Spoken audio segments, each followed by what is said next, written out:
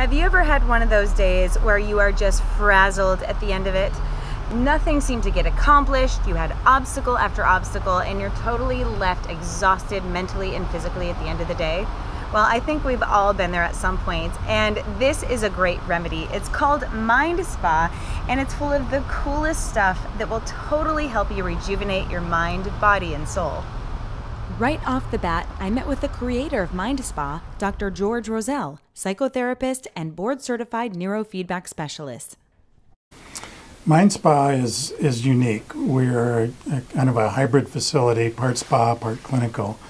It grew as an extension of my clinical practice, but I saw a need for being able to provide some spa-like amenities so people can come in and do things to take care of their minds. First, Dr. Rozelle introduced me to the Monochromatic color dome, an import from Sweden to enhance the moods, cleanse the chakras, and relax the body and mind.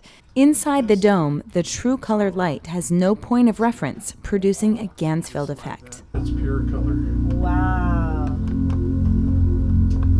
You feel the vibration? Yeah, the chair is vibrating. We turn that all the way It's up. a full spectrum. Wow, this is so cool.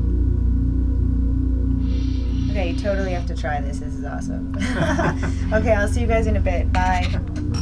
After 10 minutes, I was refreshed. That was so relaxing. And I love it because the dome is an infinite light, and it's so beautiful. The color is so vibrant.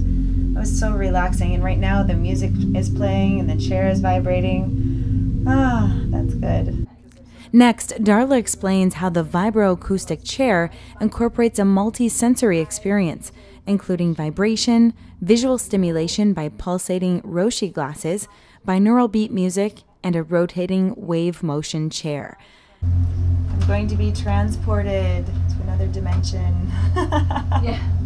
Right here. Oh, wow. During this sensory overload, the mind cannot focus on any one stimulus, so it settles into a state of deep relaxation. Besides all the relaxation and the sensory acceleration that we could experience here, you also can treat some very serious problems.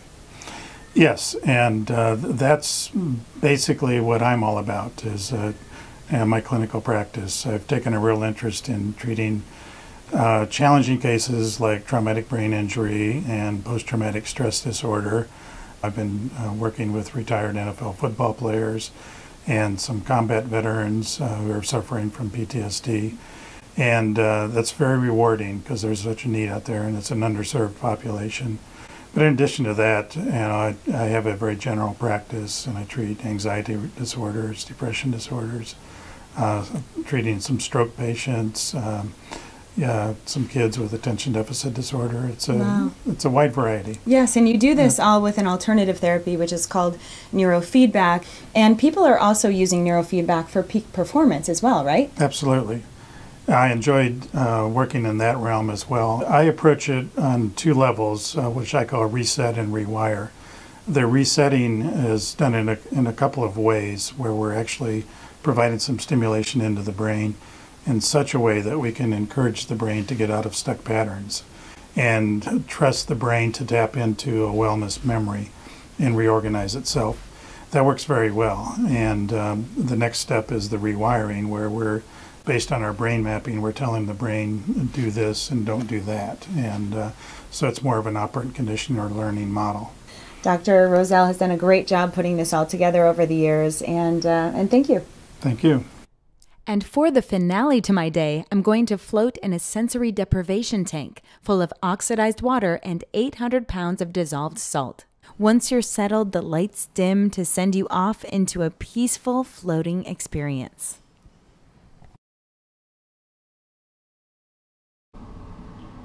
Okay, so I just finished my float here in this saltwater sensory deprivation tank. Wow, what an experience. I mean, the salt water was supporting me and suspending me, and it felt very safe. I turned the lights off, I had no sound, but it was almost like an anti-gravity experience, like I was floating. And interestingly enough, I had some tension in my neck that just really melted away because my body was just supported in a really comfortable position.